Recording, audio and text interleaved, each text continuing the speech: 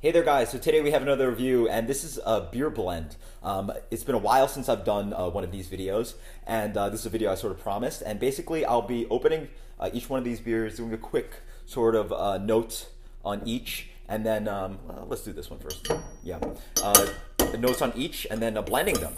So basically, this is again Bourbon County Stout and Bourbon County Barleywine. You guys probably recognize that very easily. Two iconic labels, two iconic beers. And the idea of blending beers is actually not that strange. Firestone Walker does it with their Anniversary series. The Bruery does it with their Melange series and a bunch of other beers. And you know, why not do it with two of the best beers in their respective styles? For Bourbon Barrel Aged Stout and Bourbon Barrel Aged Barleywine, I'd say you'd be hard pressed to find any beers better than it. And most of the beers that are relevant to how good these two are much harder to get. So I don't know if you guys already know, I'm a huge Bourbon County series fan, and so yeah, let's dig in. That was a little bit much. I was just supposed to taste, but we'll figure it out. So this is Bourbon County Stout, 2014. Still reminds me of 14. I've had this batch a good amount. Doesn't taste as good as, smell as good as 13. A lot of thick chocolate, almost ashiness, a lot of bourbon up front. Almost I want to say almost like it's a restrained kind of aroma. It almost reminds me again of a molasses or something really meaty or thick. Wow, I don't remember this much dark fruit in this beer, actually. Huge pop of dark cherry up front. Yeah, maybe it's just a bottling date. This batch that it was bottled on that date is a little bit different. Up front tastes like dark cherry syrup, almost like cherry soda. Thick amount of bourbon, a good amount of chocolate coming through, caramel sweetness, vanilla, coconut.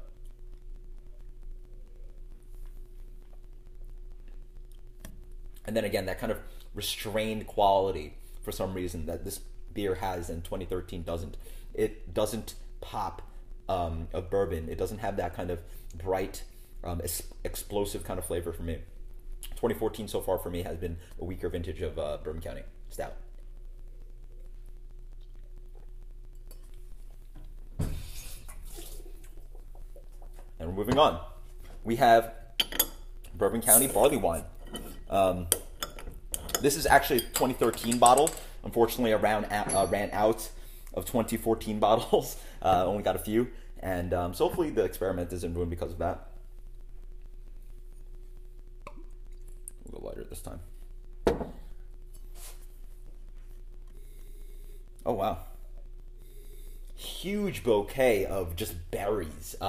It's not tart, but it's almost cranberries, cherries, maraschino cherries, almost like strawberries. So dark fruit forward. Wet plums, like rum soaked plums, bourbon soaked plums. Yeah, just pure fruit punch sweetness, caramel sweetness. Falls on the palate. Oh man, hugely rich again of that dark fruit up front, but then you get the barley wine. Good amount of oak, almost a stiff caramel, if that makes any sense. It's not completely sweet. It has a little character to it. Maybe it's hops coming through or the oak. It's offering something more than the caramel sweetness.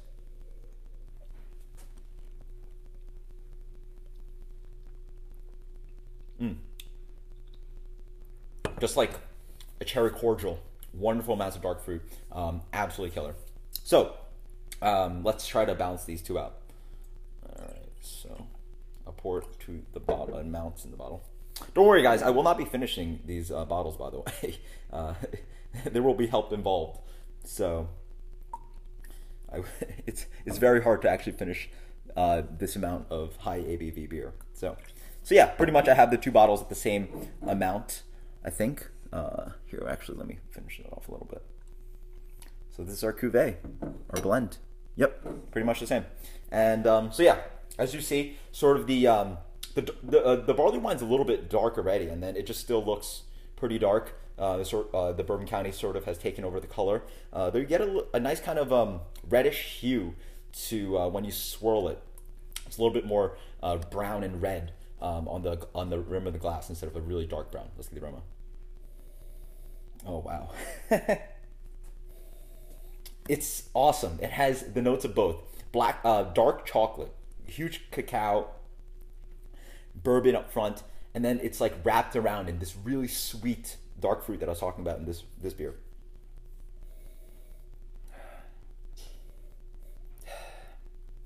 Oak, loads of vanilla, loads of like wet bourbon barrels. You know, as if you just threw your nose into a sweet bourbon barrel. It's just got that sweetness and the bourbon and the oak.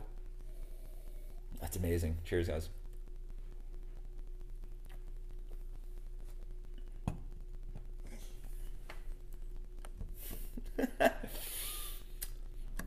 I'm so annoyed that I didn't come up with this earlier. I've done this once or twice already, I think. I want to say twice. And I've been to events. I actually did it earlier, earlier this most recent December, and the bar had these two beers on a tap, and I sort of asked myself, why have I not blended the two? And I've been drinking Bourbon County for a couple years now, and I don't know why I haven't been doing this. I've been drinking Bourbon County for probably 3 years now.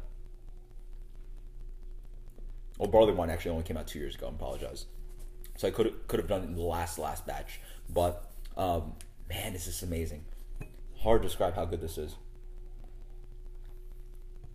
Up front, sweetness. It's really interesting. It's like espresso, dark chocolate, wrapped around with the sweetness. It's a fighting kind of balance of the sweetness and the dark fruit of this one, along with that kind of dark, rich roastiness, chocolate, dark chocolate kind of flavor. This beer is a little bit more thick than that one, and it's balancing two out. I almost get a cherry, strawberry, plum kind of thing. And then it kicks in with a little bit more bourbon from this one, a balance of roast that's sort of cutting away at how sweet this beer can be and cloying this beer can be at sometimes. I can go on for days. Coconut, vanilla, drying oak on the back.